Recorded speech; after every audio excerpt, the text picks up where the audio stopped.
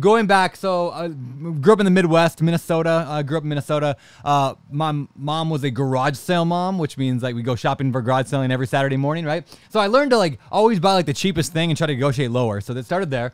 Then in college, I rented an apartment, rented out all the bedrooms in it, and I was living for free. I slept on the couch, so basically I was homeless. And then later I slept in a car, which was weird just because I had an overnight job, and so I was like, well, I don't even need a place to live. I'll just live in my car, basically. And I had a place, like that apartment to store my crap, but I just like slept in my car every day. That was actually really fun.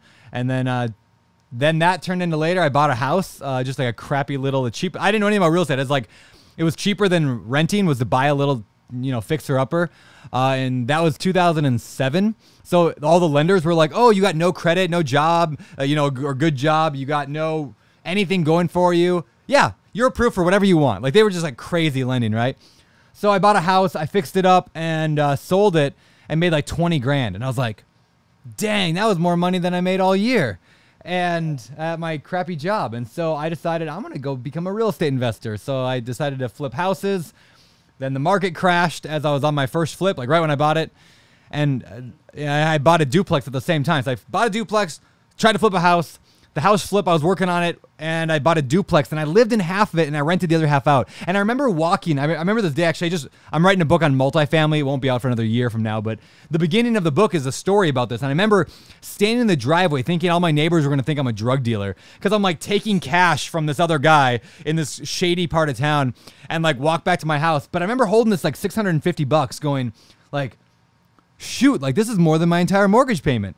Like, cause I lived in it, I lived in half the duplex, rented the other half out. Anyway, that was like the aha moment was like, I could have a lot of these. Like, what if I had 10 of these or 20 of these? Like, that's a lot of money coming in. I wouldn't have to have a job and I could like travel and watch my kids grow up. So I just kept buying on the way down because I just was too stupid not to, I guess. It's like, I didn't realize to do. I was just like, well, it's gotta be the bottom now. And so I'd buy a property. I mean, I wasn't going crazy. I wasn't buying hundreds of properties. I mean, I bought like 2 my first year. I think probably like average of 2 a year, really, for the first like 4 years. Maybe 3 sometimes. And flipping like a house a year and then a rental or 2 each year. But I would buy these houses to flip and then I'd do most of my own work. And at the end of the day, I'd clear like $0 or a couple of them I made like 10 or 15 or 20,000 and then a couple of them I lost money on. And I was like, man, this isn't fun. But at the same time, I trusted, like, I read a lot of real estate books. And so I trusted the philosophy or like the foundational fact that if I just hold long enough, we're going to come out of this. Like this is how the economy works, up and down and up and down. And I knew we were down. I didn't know where the bottom was, but like eventually, if I own all these properties, all of them are going to be lifted together with the rising tide. And that's going to help me get out of this. But I never felt like I was making money. I never like took any cash flow.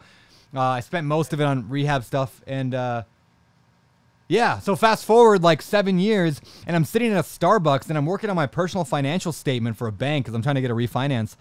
And maybe it was 9 years. It was like just turned 30 at that point. So I'm like filling out this financial statement and I get to the bottom and it adds up, all your assets, all your liabilities. And it says I have $1 million. It's like 1.03 million or something. And I was like, well, shoot. Like I became a millionaire. I didn't even realize it. I thought they'd be like something cool, like bombs going off or fireworks. But all it was just that you own property and then the markets go up and your loans go down and you magically become wealthy. And that was the other kind of aha moment. It was like, I want to do more of that. I just want to own more. So I just started buying more and larger stuff at that point.